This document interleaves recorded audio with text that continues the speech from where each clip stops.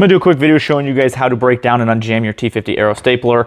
This is a fairly simple process, but it can be kind of confusing for a first-time user. And this should work for most other staplers as well. The concept should be about the same. So first off, you're gonna have a bolt here on this side. So as long as you have some pliers, you'll be good on that one. And then you have a Phillips and a flathead screw here on this side. So as long as you have a Phillips and flathead screwdriver, you'll be good. So those are the only two things you're gonna need. So first you wanna take out your spring, and we can set that off to the side. And then you're gonna take your pliers with the bolt and you're gonna grab onto it. And then you're gonna take your screwdriver on the other side. And you're just gonna loosen it up until it comes out. I'm gonna do this by hand because it's kind of hard to reach around the camera. So when that bolt comes out, you set those off to the side, and then this tray, which I'll unzoom here. And then you're gonna pull this out, just like that.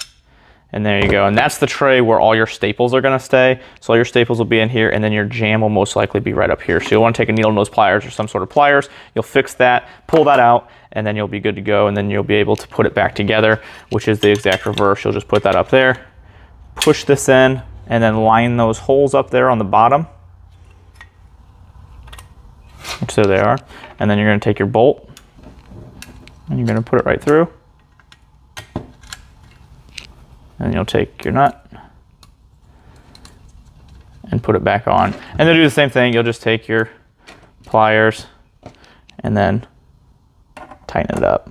So there you go. Everything should be working as it should now. You can put your staples in, put your spring back in, and you're good to go. So like I said, fairly simple process, just a little bit confusing for those that have never done it before. So if this video helped you out, let me know in the comments. I hope it did, and made it a little bit easier of a process, not having to fiddle with this so much or getting frustrated like I did for the first time. So if you guys enjoyed it, I appreciate it if you leave a comment, like it, and I appreciate it, guys. Thank you.